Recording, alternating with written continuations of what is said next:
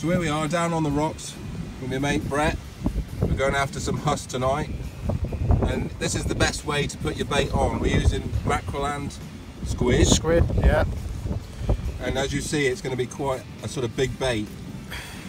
But this question needed answering, and this is how you do it.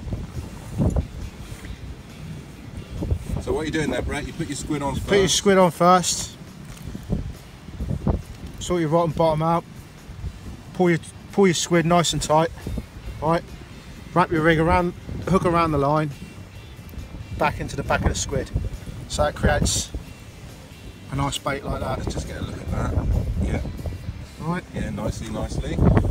Now the trick is with the mackerel, right? These fish, right, have got very hard mouths, so you want the hook to bite in to their fish's corner of the mouth, right? So what you want, you've got 8/0 hooks here, and you want that really protruding out of the bait, yeah? Bait, right? A lot of people make the mistake of putting this bait that way, right? Yeah. It should be equal amounts, because you've got a big body of squid around here, right? And you want a big body at the top. Right, so slide it on like that. Hook it on the top hook, so that's actually disguising the hook a bit. Right, and then what we do, if I find a bait elastic, pick the whole lot up. We're using this Fish Dynamics elastic tonight.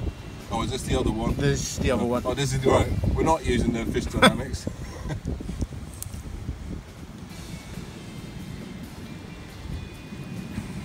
As you can see, it's quite a fiddly job, but and you won't believe how it's going to look in a minute.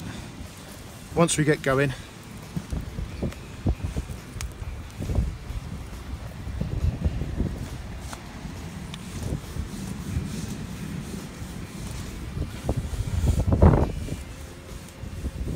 yes, I have brought the Cobra down tonight. I like to break the rules a bit. Alright, so that's going on nicely. loads and loads of times around it. They're not fussy about the bait elastic. Yeah, so don't be shy with the elastic, folks. Just keeps it nice and tight. And also the bonus, you know, the beauty of using size 8/0 hooks is you don't get pressured by dogfish so much, which is another big tip of using bigger hooks. A lot of people use size 6s and smaller, but as I say, it does put the dogfish off a bit. Plus, it's not only that, they can't bite into an 8/0 hook, which is about the same size as their mouth, can they? Right, so that's that. Right, so put them back down on the rock there, Brett. Done. We'll just have a look.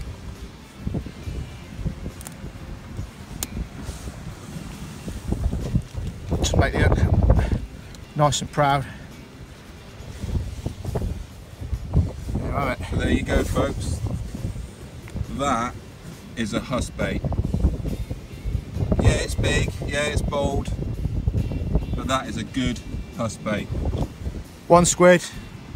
Nice one, man. And half a side of mackerel. Yeah, ideal. And you got your new headlight on as well, you can see what you're doing.